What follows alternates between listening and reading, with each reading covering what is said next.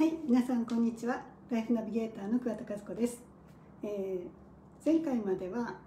あたか和人さんの「シンニホンを一緒に読もう」というコーナーをやっていたんですけれども、31回まで終わりまして、今回から、ちょっとこの本をねやろうかなと思います。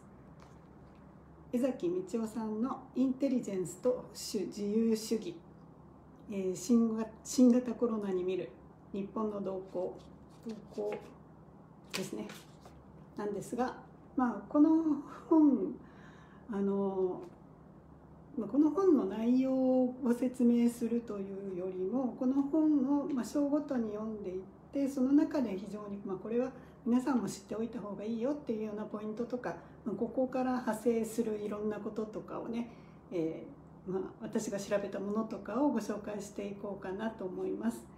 そもそもね、なんで私このインテリジェンスに興味を持ったかということなんですが、もともと人間の構造とか物事の構造にすごく興味があって、で、体のことでカンフーをやったり、ストレッチやったり、解剖学の勉強してみたり、感情とかそういうもので物語の研究をしたり、映画をたくさん見たり演劇をやったりとかしてきたんですね。で、あと言語ですね、言語の研究も長年やってきました。そしてこの10年ぐらいは人の心、心理の構造を見ていくというので、その本質はどうなっているのかというので構造心理学というのをずっとやってきて、今も教えています。で、その延長線上に人がやっぱり幸せに生きていくっていうためには、やっぱり土台となるその環境とかそういうものが非常に大事ですよね。その土台となる環境って、家庭だったりとか身近な人だったり仕事だったりはもちろんあるんですけれども、それ以上にその人が住んでいる国っていうものがね、結構大きな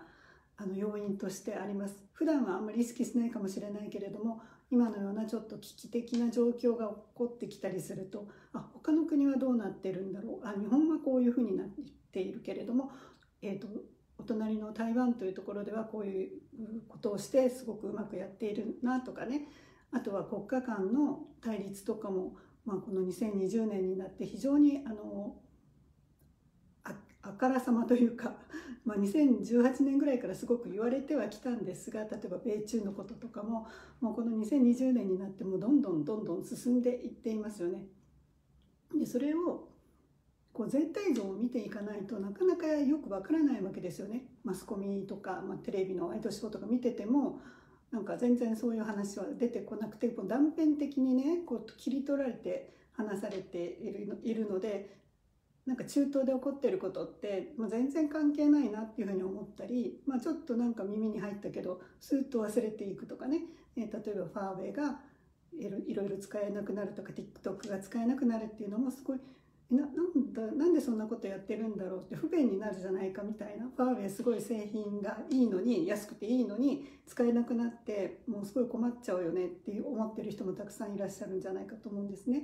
で、そういう物事が全体としてどうなっているのかっていうのを知って細かいところを見ていかないと、やっぱり目先のことだけを見ていてもなんかやっぱりよくわからないなっていうので、いろいろ世界情勢とか勉強していって、あとは歴史ですね。歴史を勉強し始めて、それも近代現代史を勉強し始めて、なんでこんなことになってるのかなってふと思った時に、私が子どもの頃から受けてきた教育だったり、一般的に常識だと言われていたものとかが、もしかしてなんか違うんじゃないか、もしかしてどこかに何か意図的な操作があって、こういう大掛かりなことになってきての今現状のマスコミが、こういう報道をずっと繰り返すっていうことになってるのかなっていうのにだんだん薄々と気がついていって、江崎さんの本読んだり動画見たりとかしていく中でそういうことに気がついていって、私は今江崎塾という江崎さんのオンラインサロンでこのインテリジェンスの勉強をしてるんですね。で、これなんか知れば知るほどにびっくりすることがいっぱいあるんですけれども、多くの人が知るっていうことがすごく重要で、専門家の人がすごく細かいことを知っていくことももちろん大事だし、実際に動く方とかももちろん大事なんですけれども、普通の人が普通の人たちが知るっていうことが実はすごく大事なんだというふうに思っています。この間のね新日本なんかでもやっぱり日本の現状こういうふうになっていますよとか、そういうことをそれぞれの専門分野の人はよく知っているけれども全体像はよく分からない、私たちはよく分かっていないっていうふうになっていて、それを知ることによって何ができるかはちょっとよく分からないけれども、知ることによってなんかマスコミが言っていることを鵜呑みにしないとかね、国民の声を上げていくっていうことができるんじゃないかと思ってやってきています。で今回はちょっと難しいかなと思ったんですけれども、インテリジェンスっていうものをテーマにしていきたいと思います。もし興味がある方はこれぜひ買ってください。江崎道夫さんのインテリジェンスと保守自由主義、1500円プラス税です。なかなか面白いです。で、別にこの本なくてもこのシリーズではいろいろ分かりやすく説明していこうかなと思います。今回はねフリップ芸をしようかと思ってフリップ作ってます。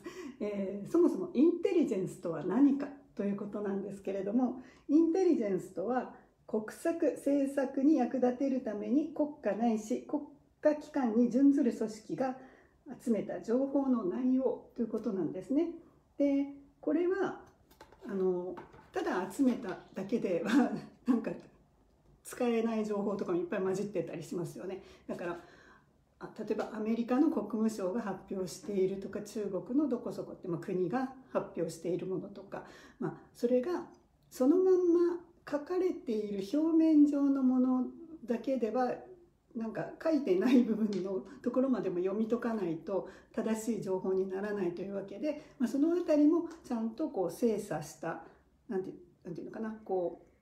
生の情報を受け取って、インフォメーションを受け止めて、それが自分の国の利益になるのかとか、政府の立場とか、経済界の立場とか、そういうものに対してどんな意味を持つのかっていうところまでちゃんと信憑性をね吟味して解釈を施した、そういう情報です。それがインテリジェンスですね。インテリジェントっていう英単語がありますよね。そういうインテリジェンスで、2つ目がこっちにやればいいのかな、そういうものを入手する活動自体、インテリジェンス活動、そういう入手する活動自体、吟味する活動自体がインテリジェンスと呼ばれたりします。で3つ目は、そのような活動する機関や組織だから、そういう組織もインテリジェンスっていうふうに言われています。でじゃあ実際にどんなものがあるか、インテリジェンスね、各国現在とか、少し前どんなものがあったかというとですね、皆さんがよく聞くのはあれですよ、アメリカの CIA 中央情報局。この間もなんか CIA に、スパイが入って10年ぐらいスパイしていた、中国系でアメリカ国籍を取った人が捕まってましたね。そういう CIAで、あとは NSA、 これは国家安全保障局というものです。国家の安全保障をトータルに考えていくというので、これは大統領の直轄になるのかな。はい、そして、イギリスの SIS、 これは秘密情報部で、イギリスの SIS はねあれですよ、007ジェームス・ボンドのところですね。はい、ジェームズ・ボンドはここにいます。はい、それから GCHQ、 これ私初めて知ったんですけど、政府通信本部というところ、それから、ソビエト時代ですね、ソビエト連邦のカーゲーベ、KGB 有名ですね、これもソ連国家保安委員会っていうんですかね。であと東ドイツのシュタージとかイスラエルのモサドとかです。で日本の場合はなんかこれだっていうような、ちょっともう一回アメリカに戻ると NSA っていうのは国家安全保障局なんですけど、今 NSA が、CIA とか FBI とか、いろんなところでやっぱ情報活動をしていて情報が上がってくるわけですよね。で CIA は CIA のなんかこの情報が正しいみたいな、軍は軍で上がってくるとか、そういうものをトータルで見るのがこの NSA 国家安全保障局というふうになります。で、日本の場合は内閣情報室長というのがあります。でもこれはなんかそこの人たちが情報収集するっていうよりも、なんかこういろいろ集まってきた情報の集約機関というような色彩が強いということですね。で、実際に情報を収集する機関としては公安調査庁などが知られているということです。で、あと日本も国家安全保障局っていうのはあるんですけれども、これはなんか国家安全保障会議という国家の安全保障を考えていく、その方針を決めていくものが、2012年の第二次安倍政権で初めてできたんですね。2012年、まだ10年も経ってないっていう、そういうところで、それぞれなんかバラバラにやっていたわけですよね。自衛隊は自衛隊でいろいろ情報収集してる、外務省は外務省でやってるとか、なんかいろいろバラバラに公安は公安でとか、そういうのをもうちょっとこうトータルで見れるように国家安全保障局ができて、保障会議というところでいろんな決定をしていくというふうになっています。でね、これ別に最近のことじゃなくって、もうすごい昔からそれぞれの国とか、なんでしょうね、勢力っていうのはやっぱり自分のところに有利になるように、相手方、敵とか、戦国時代とかもそうですよね、敵方がどんな情報を持っているのかで、1対1じゃなくてこことここはどうなっているのか、本当戦国武将とかはすごいそのあたりいろいろやっていたわけですよね。自分の子供を嫁に出したりとか、いろんな味方につけるためにいろんなことをしていたわけですよね。で、皆さんもよくご存知かもしれないんですが、孫子の兵法っていうのがありますよね、中国のね。私もなんかちょっと読みやすいやつとかいろいろ読んだりとかして、すごいとかってなんかもうすごいわ BA すごいみたいな感じで思って読んでたんですけど、これは紀元前500年頃だからもう2500年以上前ですね、春秋戦国時代で。でもこれが結構今もね脈々と息づいていて、やっぱりすごい使われているんですよね。あと日本だったら忍び忍者とかですね、もう忍者というか忍びは源平時代以降源平合戦とかありましたけれど、源氏と平家のね、そこ以降、だから武士が始まる頃ですかね、その辺りから室町から江戸時代を中心にすごくこう活躍していたということです。私最近あれですよ、鬼平犯科帳っていうのを見ていて、皆さんご存知ですよね。なんかもともと小説でドラマもなんかいっぱいあったんですかね、その辺はあんまり見てないんですけど、アニメになってるんですよ。鬼平犯科帳のアニメっていうのがあって、それをこういろいろ見てるんですけど、密偵をねすごいたくさん抱えてますよね、鬼平さん。ものすごいなんかあちこちに密偵がいるみたいな感じで、なんかそういうのもやっぱり使って、いろんな情報活動をしていたということです。で、そのインテリジェンスっていう単語でね、すごい注目されて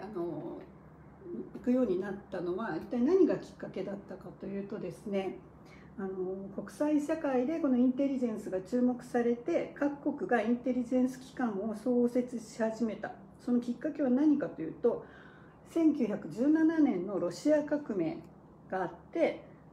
それから1919年にコミンテルン創設。コミンテルンっていうのは国際共産主義運動というものなんですね。ソ連のねレーニンがマルクス主義っていうね、そういうものを、レーニンがマルクス・レーニン主義っていうのでこうやっていって、その、主義というかね、それを、全世界に広めましょうというね、国際的に共産主義運動を広めていくための活動組織としてコミンテルンっていうのが1919年にできました。ちょうど100年前、101年前ですね。で、この1919年っていうのはどんな年だったかというとですね、その前、日本では大正8年なんですけれども、第一次世界大戦が1914年から1918年ありまして、それが終わって、1919年はパリ講和会議っていうのがあって、ベルサイユ条約が締結されたあたりになります。でこの頃はですね、その1918年にはヨーロッパでスペイン風邪がもう大流行して、すごくたくさんの方が亡くなるんですね。スペイン風邪だけじゃなくてチフスとかも流行ったのかな、なんかとにかくすごい疫病が流行ってですね、100年前にも流行ったんですよ、すごい。でその第一次世界大戦も、その戦争で亡くなった方ももちろんすごい多いんですが、この病気で亡くなった方が多くても戦力もどんどんなくなっていったっていうことなんですよね。でこの第一次世界大戦の頃っていうのは、去年の秋頃にすごくハマって見ていたダウントンアビーというイギリスのドラマがあるんですけど、このダウントンアビーがシリーズ6シリーズまであって、シーズン1の最初が1914年からスタートなんです。ちょうどね、タイタニック号が沈没するっていうところからスタートするんですよね。だからああいう豪華客船でいろいろ回っていくっていうような、そういう時代だったところですよね。でそのダウントンアビーの中でも第一次世界大戦が始まってっていうような話が、出ていましたね。はい、あとなんか別のドラマで、すいません、なんかドラマの話ばっかりなんですけど、やっぱりそれもイギリス BBC のドラマだったと思うんですけど、エリザベス女王、今のエリザベス女王が、即位する前あたりから始まっている、そのエリザベス女王が主人公のドラマがあって、その時にもスペイン風邪っていうのはすごい大流行している描写がありました。でこの1919年には、白ロシアソビエト社会主義共和国が樹立したりとか、あとなんとかハンガリーソビエト社会主義共和国とかね、なんかいろいろなんとかかんとかソビエト社会主義共和国っていうのがいろいろできていくみたいなところの、そういう時代ですね。で3月にはエジプト革命があって、イタリアではムッソリーニが決闘しています。後のファシスト党でしたっけ、なんかそれの前身になる党ですね。でインドではマハトマ・ガンジーが非暴力非服従活動運動を開始して、